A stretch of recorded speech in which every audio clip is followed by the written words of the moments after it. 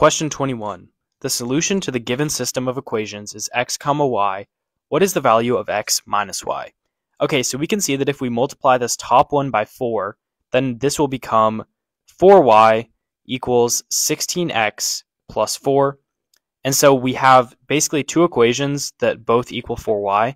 So we can actually set them equal to each other. So we'll have 16x plus 4 equals 15x minus 8. And then we can see that we can subtract 15x from both sides. So we'll have x plus 4 equals negative 8. Subtract 4 from both sides, x equals negative 12. So now we have x, and then we need to find y so that we can do x minus y.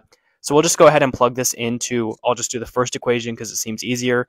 So we have y equals 4 times negative 12 plus 1. And so y is going to equal negative 48 plus 1, which is negative 47. And so x minus y is going to be negative 12 minus negative 47. So basically negative 12 plus 47, or 47 minus 12, which is just going to be 35. And that's our final answer.